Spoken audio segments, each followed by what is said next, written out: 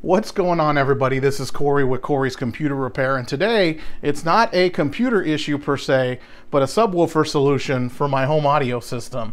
So this is my setup in the garage, and what you're seeing is my ELAC SUB1010 subwoofer. For the longest time, I just kind of left the frequency at what it was because I wasn't really sure how the heck you read it to determine where 80 hertz was. I want to set it to 80 hertz, right at that sweet spot. And all I got here is the number 40 on the left and the number 150 on the right. And I'm like, how the heck do I read that? Well, stupid me. I guess if I took some time to figure it out, you know, I would have figured it out, and I did. If you take the number 40 and you count each additional notch by 5, 45, 50, 55, 60, 65, 70, 75, 80, 80 hertz is right about where you see it now. And yes, if you keep going, you do end up at 150 multiplying by 5. So, or counting by 5.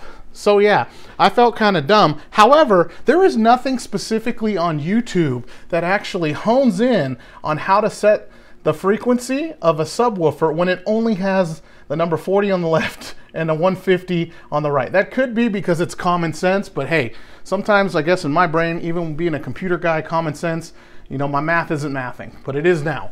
So I couldn't find it on any Reddit forums or anything either. So I just wanted to make a quick video to let you know, if you want to set your subwoofer, whether it's the ELAC brand or another brand, and it only has the number 40 on the left and 150 on the right, or another number, and it doesn't have anything in between, chances are you need to just count by 5s to find the exact frequency, or notch as you want to call it, to where you want to set your subwoofer frequency gain. Okay, I hope this helps somebody, because I felt so dumb at the end of figuring this out, but again, it kind of made me feel better knowing there wasn't much info online. So hopefully this helps you out. Once again, this is Corey for Corey's Computer Repair. Have a great day.